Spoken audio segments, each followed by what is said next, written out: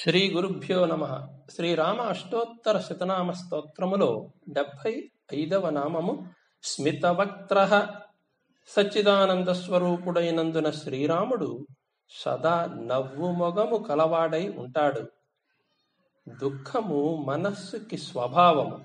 మనస్సును దాటిన స్థితిలో తెలియవచ్చడి ఆత్మానందములో ఈ శోకము లేదా దుఃఖము తెలియవచ్చే అవకాశము లేనందున ఆత్మజ్ఞాని సదా ఆనందముగానే ఉంటాడు. అతడిలో కర్మలు కదలవు కాబట్టి దుఃఖము తెలిసి రాదు.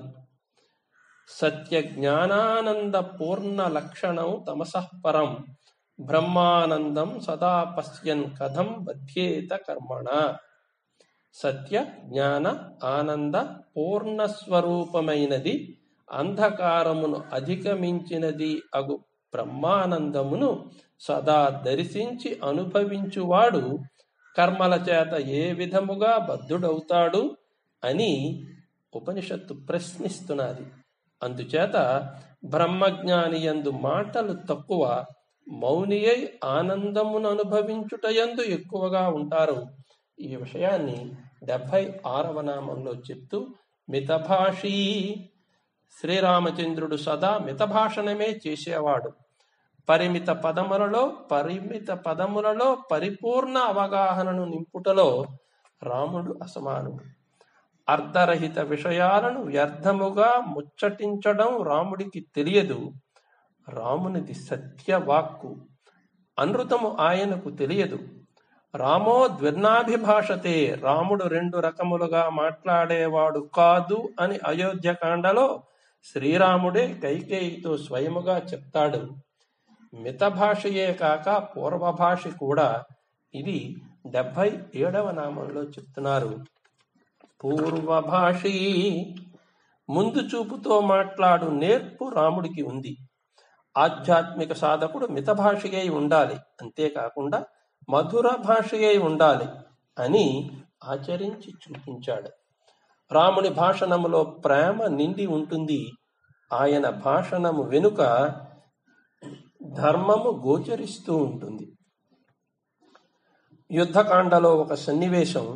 శ్రీరాముడు లంకలో ప్రవేశించాడు. లంకా నగరానికి సమీపమున ఉన్న గిరిపై నిలబడి శ్రీరాముడు లంకని వీక్షిస్తున్నాడు. సుగ్రీవుడు ప్రక్కనే నిలబడి ఉన్నాడు. ఇంతలో రావణాసురుడు ఎదురుగా కనిపించాడు. అంతే, సుగ్రీవునిలో ఆవేశము ఆగలేదు. వెంటనే రావణునిపై పడి గాయపరిచాడు.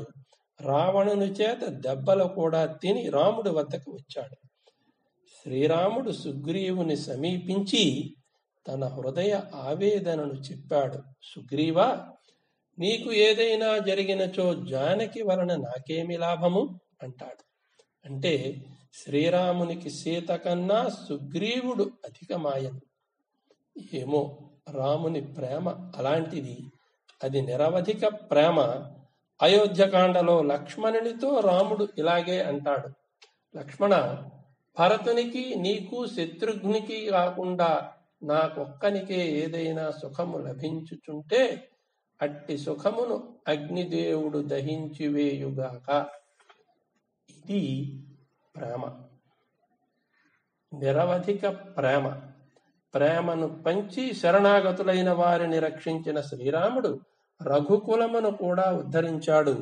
ఈ విషయాన్ని రాబోయే 78వ నామంలో చెప్తున్నారు. రాఘవ రఘుకులమున జన్మించి దాని యొక్క శోభను రాముడు ఇనుబడింపచేశాడు కాబట్టే రఘుకులాన్వయరత్న దీపం అంటారు. కారణం, అతడు అనంత కళ్యాణ గుణ సంపన్నుడు. ఇది రాబోయే నామంలో తెలుసుకుందాం. స్వస్తి.